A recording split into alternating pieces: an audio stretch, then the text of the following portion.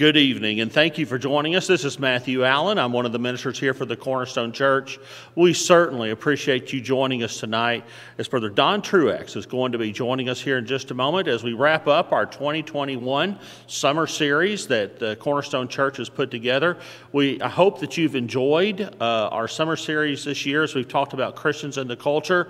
Hope you've been challenged, hope you've been encouraged, and hope you've been stimulated to go out into the world and be who you need to be for Jesus Christ.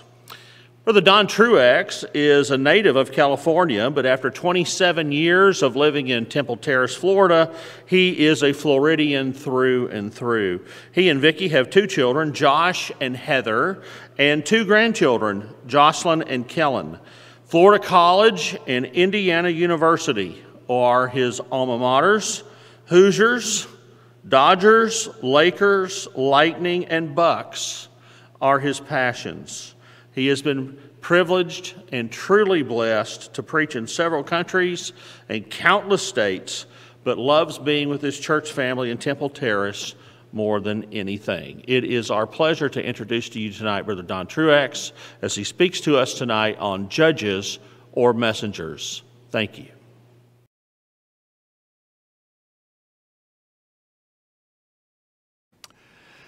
Well, good evening, Cornerstone Church. Wonderful to be with you tonight. Do you have a Bible with you this evening? Acts chapter 17. The 17th division of the book of Acts is where we will spend virtually all of our time tonight. And while you're opening your Bible and getting settled and ready to study with us, we welcome all of you. And I will tell you that I'm so happy to be with you tonight, to be a part of this very special series that you are engaged in Christians in the culture. I know this has been a wonderful series for you. I've been able to track and follow so many of the speakers. All of these gentlemen have done such wonderful work, and I'm happy to get to be a part of this series tonight. I so much appreciate this good church, appreciate the good you are doing, and I really appreciate the great things that are happening among you, especially right now. I know that you're in a season of growth, and I'm so very happy for that, so happy to be able to share with you again. Just a few years ago, we shared a great gospel meeting together. I enjoyed that time with you very, very much, and happy to be with you tonight. Appreciate your shepherds and the good invitation that they have extended to me. Certainly appreciate Matt, whom I've known for several years now, and also Kane and the good work that they do with you. And tonight, glad to get to speak with you for just a bit now about judges or messengers as Christians in our culture. I want to begin by asking you a question. Have you ever had an appliance or some piece of electronics that you just were sure was absolutely broken, only to discover that in reality it just wasn't plugged in? Well, that can be a little bit embarrassing, especially if you've already called somebody to come and do a repair. But life can be that way as well. You know, sometimes life doesn't work because we're not plugged in. We're not plugged into God or into His Word or to fellowship, into the community with the people of God. And the point of that is that we need the power of God flowing into our lives. By my desk here in Temple Terrace, I have a power strip. And so in order for that power strip to work, power has to flow into it. But if you look at a power strip, there's another side to that. And the other side is that while we need to be plugged into the power of God, we want to be able to allow others to plug into our lives as well. And so we need to provide a connecting place for other people to be plugged again into God and into His Word and into fellowship, communion with the people of God. Somebody has well said that the church is the only organization on earth that exists for the sake of those who aren't a part of it yet. And that's a great statement, isn't it? Because we're not an exclusive club here. I mean, the church is not like Sam's Club or Costco, where we're not going to let you in the door unless you've got that membership card. Otherwise, sorry, you're gonna have to leave. You know, church is not like that at all. What did Jesus say? Whosoever will may come. Now, the challenge, of course, is reaching out in 2021 is daunting business. So many individuals view the church and Christian faith with suspicion or with mistrust. And it is intimidating, isn't it? I mean, after all, how am I supposed to share my faith with 105,000 at Ohio Stadium on a fall Saturday afternoon? Or how am I supposed to share my faith with 19,000 people at Value City Arena on a winter night? Or how about this? Just how about at the Ohio State Fair with thousands of people milling around? Or how can I even share my faith just with my neighbor, a coworker, or a fellow student? How am I supposed to build bridges? How am I supposed to find common ground? How am I supposed to be a messenger to this culture so that they don't see me simply as somebody who is being judgmental? Well, the answer to that takes us tonight to Acts chapter 17. And I know you're good Bible students, so you know the story here. The Apostle Paul finds himself in Athens, Greece. Now today, you can go to Athens and you can find the remains of great buildings that Paul actually would have seen there 2,000 years ago. And so here is, for example, the Parthenon. In Paul's day, it would have looked a little more like this. And of course, there's a cutaway and a relief here, but it would have looked a bit like this. It was a beautiful structure. It was admired throughout the world. And Athens, of course, was an amazing city. Some 250,000 people lived there. It was the center of philosophy and art. It was the cradle of democracy. It was known for athletics because, of course, the Olympic Games had their impetus right there. And in Acts chapter 17 and beginning in verse 19, the Apostle Paul is invited to speak at the Areopagus. And so they took Paul and they brought him to a meeting of the Areopagus where they said to him, "May we know what this new teaching is that you are presenting." Now, when Paul was invited to the Areopagus, we need to know that that word referred to both a place and to the people who met there. Now, in Paul's day, the place would have been a very impressive structure. It sat, as you can see, in the very shadow of the Parthenon. And the Areopagus is this area at the bottom of the image, at the bottom of the picture. And you can see it was rounded at the front. It was a very beautiful place. And again, it sat in the very shadow of these massive, beautiful buildings on the hillside. And so it was a very impressive place. It is not so very impressive, of course, today. But the people who met there, the Areopagus, that is the people, were influential people. They were important people who would discuss philosophy and current affairs and politics, and they would discuss religion. For Paul to be invited to be there and speak there would have been a great honor in that day.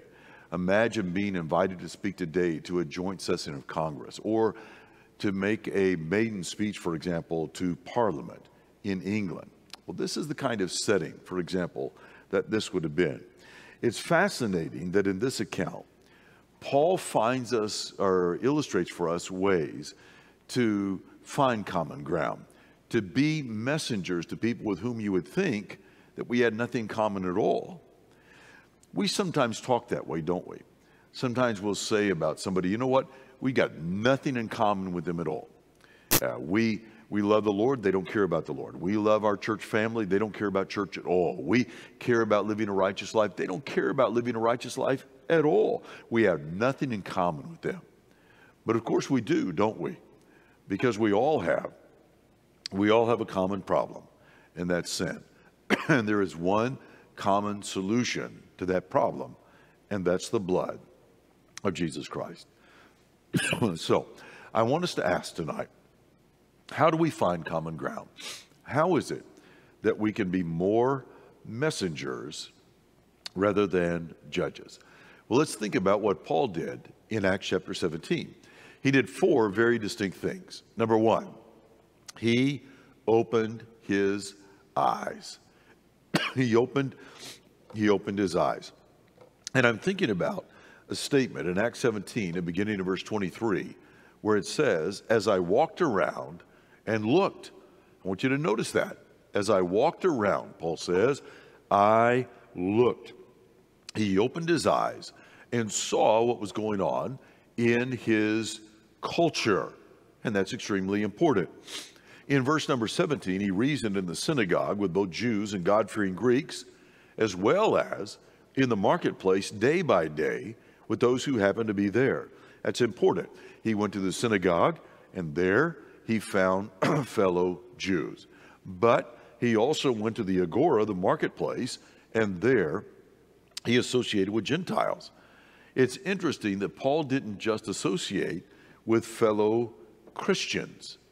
I think sometimes we think that that would be great. If we could just live our lives in insulation and isolation and only rub shoulders and deal with fellow Christians, that would be great.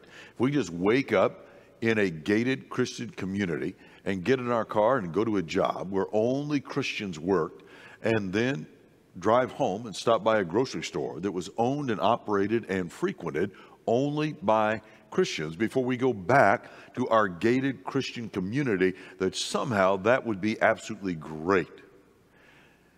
And Jesus said, look, that wouldn't be great at all. I want your light to so shine among men that they can see your good works and glorify the Father in heaven.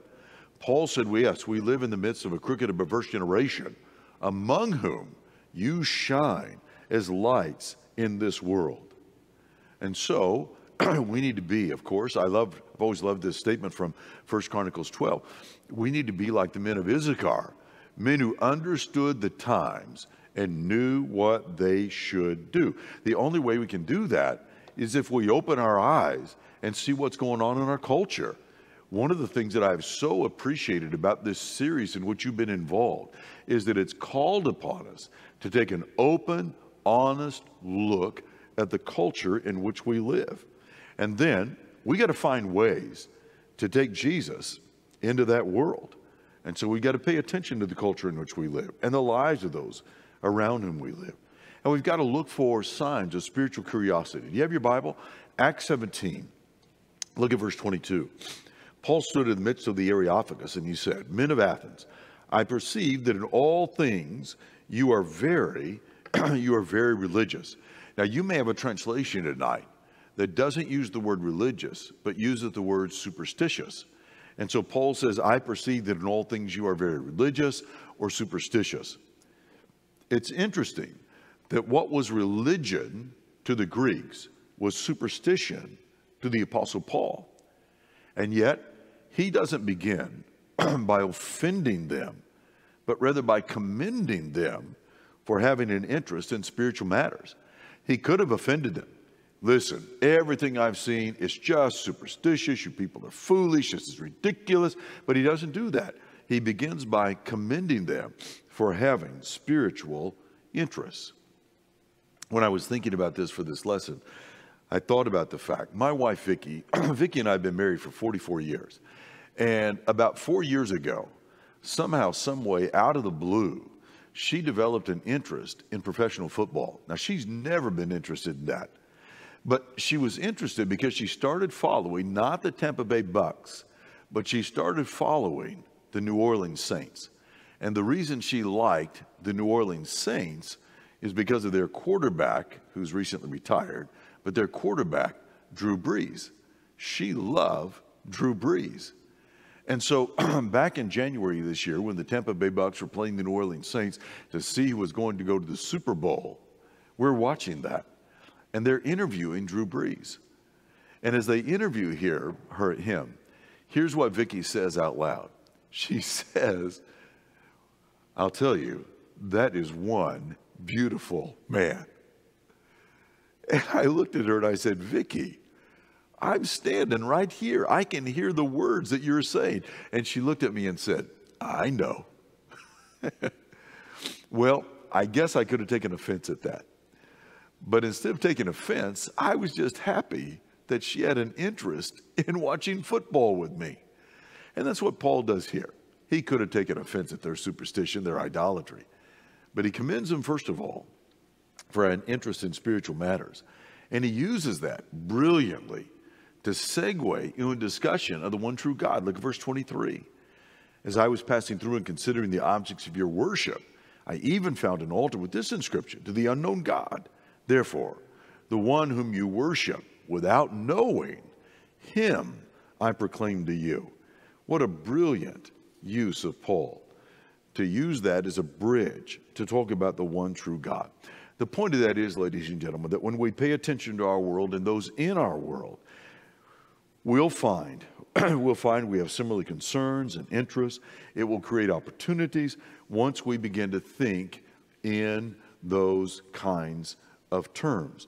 And so Paul opened his eyes. He saw what was going on in his world. But then secondly, he not only saw what was going on, but he cared about what was going on. He exposed his heart. Look at verse 16 with me. While Paul waited for them in Athens, his spirit was provoked within him when he saw the city was given over to idols. I like one of the newer translations that says, while Paul was waiting for them in Athens, he was greatly distressed to see that the city was full of idols. He was greatly distressed. Distressed is an interesting word. It's a word that literally means to needle or to poke or to jab. It's the same word, by the way, that's used in Hebrews 10 and verse 24 when the Hebrew writers said, let us consider one another how we may provoke, needle, poke, jab, provoke one another unto love and unto good works. And the point of that is that what Paul saw in Athens caused him pain. It made his heart ache. Because he saw religious people who seemingly were searching for God, and yet they were headed in the wrong direction. And his heart broke for them in that. He saw people debating philosophy, building temples, erecting statues, and yet their religion was empty, and their souls were empty, and that caused him pain. The question is, ladies and gentlemen, does it cause us any pain? You see, part of our challenge is that we live in an all-inclusive, everybody gets a trophy, I'm okay, you're okay, we're all okay, God loves us anyway kind of world. And it's hard for us to realize sometimes that neighbor that is so kind, that coworker who is so helpful, that fellow student who is so brilliant, that family member that is so loved, that all of these individuals, if they've never been obedient to the gospel of Jesus Christ, they are, what's the Bible word? Lost. They are lost. And we've got to care about that. We've got to care about the fact that individuals in this world who've not been obedient to Jesus, that they are lost.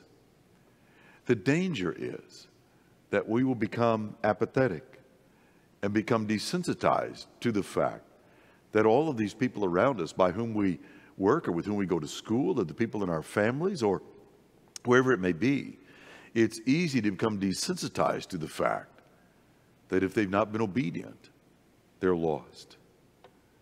We get desensitized to so much in our culture. Another mass shooting, another political scandal. It hardly even is a blip on the radar. In fact, this very week, there was a news story, national news, about another mass shooting. And it was about a 15-second blip on the screen, and then it was over and done and gone. We can do that sometimes even in church. We can become desensitized in worship. Another song, another prayer, another communion service, another sermon. But you know, ladies and gentlemen, heaven help us if the gospel, if worship ever becomes boring to us. In verse 21 of Acts 17, listen to what it says. All the Athenians and the foreigners who were there spent their time in nothing else but either to tell or to hear some new thing. You know, there are a couple of sides of that. We always quote that verse and give it a very negative connotation. And there is a negative side of that, and we'll mention that in just a second. But I got to tell you, there's a side of this verse that I kind of appreciate. I appreciate the fact that these people were looking for new knowledge. You've known people, I've known people, we've all known people, and their box of knowledge years ago was closed and sealed and taped up tightly. And they were never going to let any new thought or idea come in there at all. And so I appreciate the fact that they were willing to at least think about some new ideas and new thoughts. But this verse is quoted really, is used really in kind of a negative way. That these are individuals who just, they spent their time just, they were bored, it seemed. And so they're just grasping for something. Doesn't that sound like much of our culture and society? We have so much new knowledge on a daily basis that it's cultivated in us kind of a microscopic attention span. And so we're all waiting, for the next fortnight or the next binge watch or the next, and you fill in the blank there. We live in a generation that is often bored, seldom captivated by anything. And if we're not careful, Christianity can become that way to us. Faith can become that way to us. There's a book on the religious market entitled Bored Again Christians. Not born again Christians, bored again Christians. But I got to tell you, if you had asked Peter or James or John what it was like to follow Jesus, they might have given you multiple descriptives, but bored would not have been one of them, I'll guarantee you. I mean, these men were with Jesus when he challenged the Pharisees, when he confronted the corrupt politicians, when he healed an ER full of people who needed healing. They went through storms with him. They fed thousands with Jesus. He challenged their mind. He pushed them out of their comfort zones. If we ever find Christianity boring, ladies and gentlemen, could it be that it's because we have not done what we have sung for generations? Could it be that we have not surrendered all to him? As I was preparing this lesson, I was reminded about a decade ago, I was privileged to go to the Bible lands, went to Israel, and then we crossed over into Jordan. But when we were in Israel at the Sea of Galilee, about that same time, there was a news story about an entrepreneur in Israel who had petitioned to be able to build at the Sea of Galilee. He wanted to build a land bridge 28 feet out into the Sea of Galilee and 2 inches below the surface of the water. And he was going to charge individuals to walk out on the land bridge because as they walked out on the land bridge, it would appear that they were walking on the water like Jesus did. And I thought to myself, how like man that is. People wanting to look like they're walking the way of Jesus and yet risking absolutely nothing at all. The Apostle Paul exposed his heart. This is a man who was going to walk with Jesus. And when he saw these people so far off, so far afield, so wrong in their thinking, it broke his heart. But following Christ and being a messenger to others is more than just emotion. And so third, Paul engaged his mind. He engaged his mind. Now, there are a lot of verses that say that. Let me pop a lot of them on the screen here for you. He reasoned in the synagogue with the Jews, and he reasoned with the Gentile worshipers in the marketplace daily, with those who happened to be there. Acts 17:2, as was his custom, Paul went into the synagogue, and on 3 Sabbath days he reasoned with them from the scripture. And then later in Acts 18 and beginning in verse 4, every Sabbath he reasoned in the synagogue, trying to persuade Jews and Greeks. Now I want you to understand, please, that preaching in the New Testament is described as persuading people, reasoning with people, presenting a logical case for faith with people. For many years, I taught a Monday night teenage class here in Temple Terrace. And we would have teenagers from all over Tampa Bay who would come and be a part of that class. And one of the books that I used one year was this book by Josh McDowell called Don't Check Your Brains at the Door. And I always liked the title of that book. The title was really better than the book. But what a great title. Don't check your brains at the door. Why not? Because you don't need to. You don't need to. Paul reasoned and reasoned and reasoned. There is no need to be afraid of trying to defend our faith. Well, but what, Don? If you come up against somebody has a very sharp mind, they are intelligent, they're just smart and they're quick and they're wise, and they have a different philosophy and worldview than you do. Well, that's exactly what Paul faced in Athens. Look at this. There were a group of Epicurean and Stoic philosophers, and they began to debate with Paul. Well, these were sharp people. The Epicureans were hedonists. They believed that personal pleasure was everything. It was from the hedonists, the Epicureans, that we got the phrase, eat, drink, and be merry, because tomorrow we die. Now, the Stoics were just exactly what their name implied. These people would have made good Brits, stiff upper lip, keep calm, and carry on. Their philosophy was that you should never allow external circumstances to upset your internal equilibrium. Don't let things affect you. Well, there are a lot of people in 2021, particularly as we are coming out of and now seem to be kind of embroiled again in the pandemic, a lot of people who are trying to live by one of those two philosophies of life. Paul says both of those are dead ends. They're dead ends. And so in this verse, the Epicurean and Stoic philosophers began to debate with him, and they asked, what is this babbler trying to say? Others said, he seems to be advocating foreign gods. And they call Paul a babbler. That's an interesting word. Now, you may have a marginal note in your Bible that says babbler, or literally seed picker, because that's what the word meant. The word babbler here was not as we think in American parlance, somebody who just talks on and on. That's not what it's talking about. The word literally meant a seed picker. It was like a bird that would peck in one place, and then he would go over and he'd peck somewhere else, and he'd go somewhere, he'd peck over here for a little while as he was scavenging for food. But babbler or seed picker was also used for religious teachers. Religious teachers would take some of this, and some of this, and some of this, and they would amalgamate that into a philosophy or school of thought, and they would teach that hybrid doctrine. Well, people still do that. People do that all the time today, ladies and gentlemen. How many people do you know who have said, they may not say it out loud, but you know, they have a faith, they have a view of religion where they have said, you know what, I'll take all the Beatitudes, I'll take all the fruit of the Spirit, I'll take 8 of the 10 commandments, and for good measure, I'll take once saved, always saved from Calvinism, and I'll take baptism for the dead from Mormonism just in case. And they amalgamate all that together. And that's the lens through which they see their religious faith.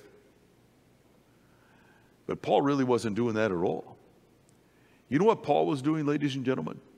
He preached the good news about Jesus and the resurrection. That's what he was doing. He was preaching the good news, the gospel of Jesus Christ and the resurrection. And the resurrection becomes exceedingly important. If we're going to be messengers to the world, the key message is Jesus Christ and that he rose from the dead. Jesus predicted his death and his resurrection. After his resurrection, he was seen by over 500 brethren at once, as if inviting investigation and scrutiny.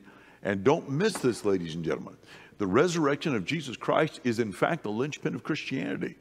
We could have had Christianity without Jesus walking on water, without Jesus turning water to wine. We could have had Christianity without Jesus feeding the 5,000. But you can't have Christianity without Jesus rising from the dead.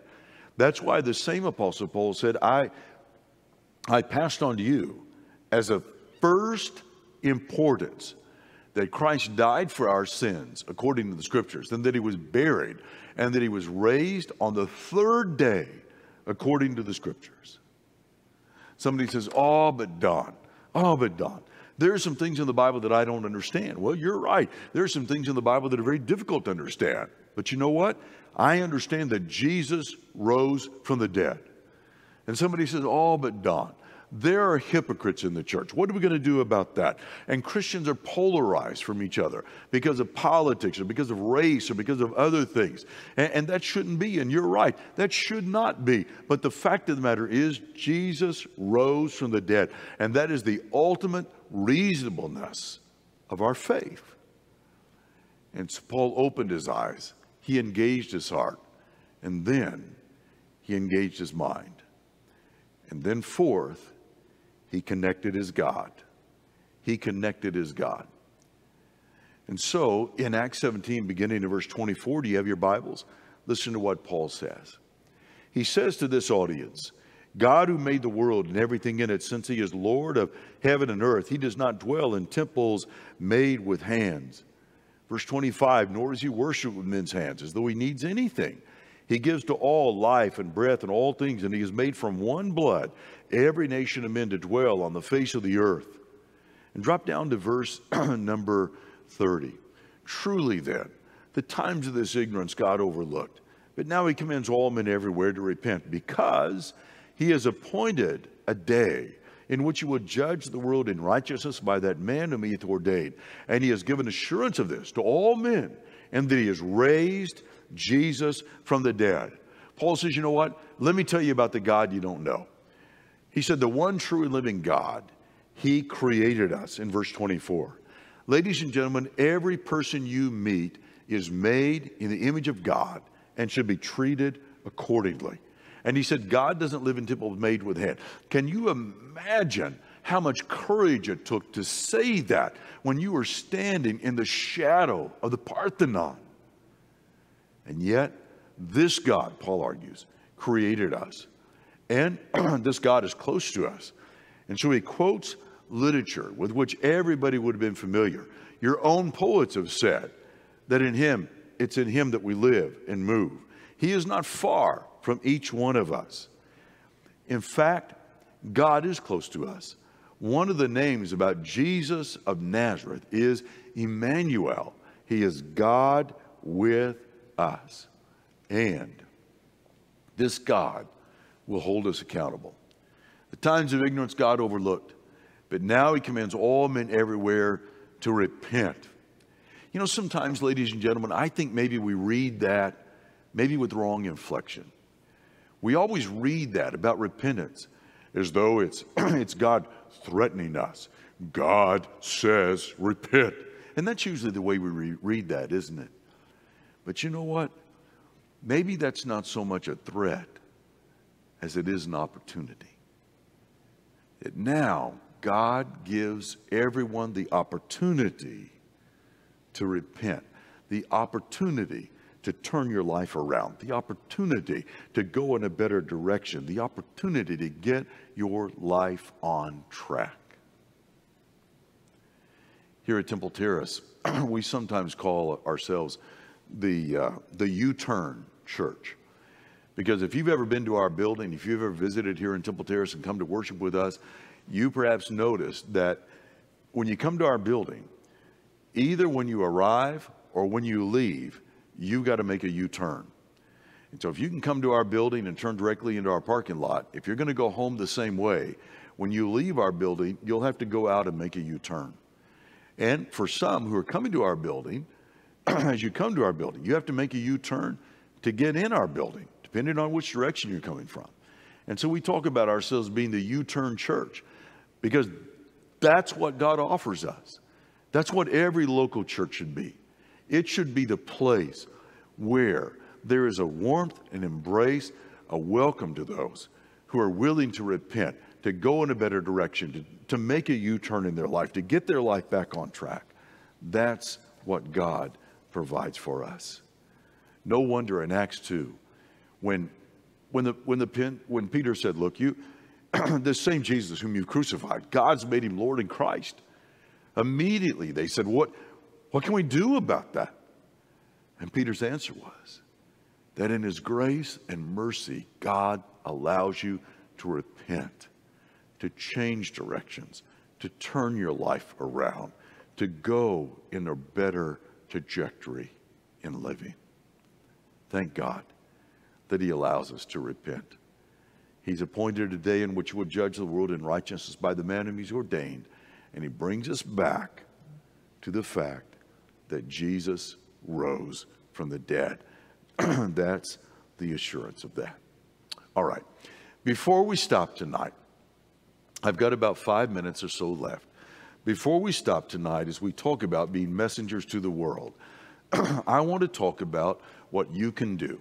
What you can do. Not your sainted grandparents or your mom and dad, or not the elders, not the elders at Cornerstone or Matt or King, but I want to talk to you about what you can do as a messenger of Jesus Christ. What can you do in evangelism? And I'm going to tell you something. There are things that you can do, and it doesn't matter if you are 14 or 40, in fact, it doesn't matter if you are 8 or 18 or 80, there's some things that you can do in evangelism. It doesn't matter if you didn't finish elementary school or if you have a PhD. It doesn't matter if you are rich or poor. It doesn't matter if you're black or white. I want to give you 4 things that everybody can do as a messenger of Jesus in evangelism. You can do these 4 things. It doesn't take any special training. You don't have to go to a class about how to do evangelism. There are 4 things that you can do. And so I want to give these 4 things to you to take home tonight. Here they are. Number one, you can shine. You can shine your light. You can shine your life. That's what Jesus said, Matthew 5:16. Let your light so shine before men that they may see your good works and glorify your Father in heaven. It simply means that wherever you are, live your life in such a way that the gospel is enhanced and never diminished. Paul talked about that a lot. He said in Titus 2, look, you live your life in such a way so that those who are opposed to the gospel may be ashamed, having nothing evil to say of you. You live your life that way. He said in Philippians 1 and verse 27, conduct yourself worthy of the gospel. He said in Colossians 4, verses 5 and 6, walk worthy of the gospel. In other words, show by your life that Christianity makes a real, tangible difference in the way that you relate to your family, the way you do your job Monday through Friday, the way you interact with your friends. You live in such a way that your light shines. You can do that. That doesn't take any special training. You can live a Christian life. Secondly, you can speak. You say, well, Don, no, hey, I can't. I can't preach. I could never teach a public Bible class. You don't have to. That's not what I'm talking about, ladies and gentlemen. What I'm saying is that we can all learn to season our speech with references to God, because we all naturally talk about things that are of interest to us. Look, I've been with you all in a gospel meeting. I know in the environment in which you live that you all have no difficulty at all talking about the Ohio State Buckeyes. You can talk about this upcoming football season. Then when basketball comes, you can talk about that because that's of natural interest to you. See, we don't have any trouble talking about our kids. We don't have any trouble talking about our grandkids. Why? Well, because those things matter to us. Those things are important to us. And we can learn, we can begin to infuse concepts of God, His Word, God's people, church, faith. We can learn to do that if we'll just think about that. Our problem is that often we don't think in those terms. We don't think about how to incorporate God in our conversations. But it's easy once we try. You know, one of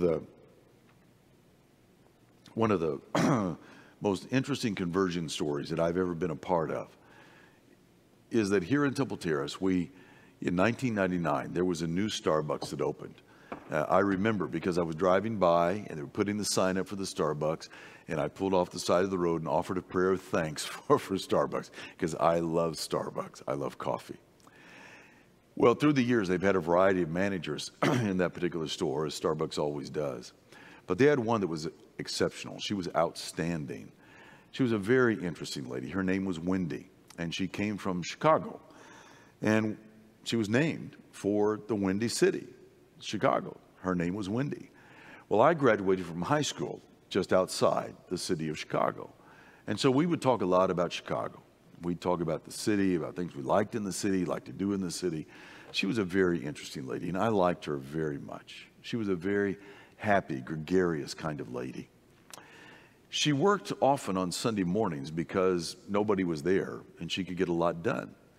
Well, I go into that Starbucks early on Sunday morning, usually about 6:45 or 7 o'clock. And so Wendy would be in there by herself, and we'd visit for a little while. And I asked her one Sunday, I said, hey, Wendy, listen, I come and see you where you work all the time.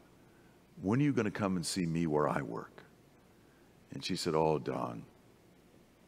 She said, if I came in a church building, the roof would just collapse. And I said, oh, Wendy, we got a pretty strong roof. I mean, we got a pretty strong building. I think it could handle even you. And she said, Don, thanks, but but no thanks. I said, well, okay. So 2 or 3 weeks later, I didn't say anything for a while, but a couple of weeks later, same situation, Sunday morning early, nobody in there but me and her. And I said to her again, I said, Wendy, listen, I'm serious now. I come and see you all the time where you work. I want you to come see me where I work. And she said, well, I'll think about it. So a couple of Sundays later, in between Bible class and worship, I look back, and there's Wendy. And she's standing against the back wall.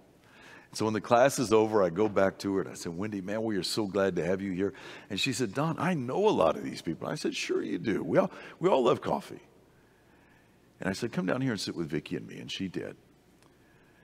And so I asked her then afterwards, I said, Wendy, would you study the Bible with me? And she agreed. And lo and behold, about 6 weeks later, I offered the invitation on a Sunday morning. And here comes Wendy down the aisle, and she wants to be baptized. And I baptized Wendy, and a year and a half later, wouldn't you know, I was able to perform her wedding ceremony to a wonderful young Christian man. And it all began because I just found a way, a non-threatening way, a non-judgmental way to just invite her to come and see. And really, that's the third thing everybody can do. Everybody can invite somebody to come to worship. Just come to worship with us. Just come and see. I mean, what's the worst thing that can happen? They might say no. Well, I think we could probably survive that. Just invite them to come and see. You know, Jesus said, look, go into all the world. But it really was saying, go into your world. Go to where you do life. Let your light shine. Speak for me. And invite others to do what was done in the early days of the gospel. Just come and see. And then finally, we've got to welcome those who accept our invitation and come to worship with us in our assemblies.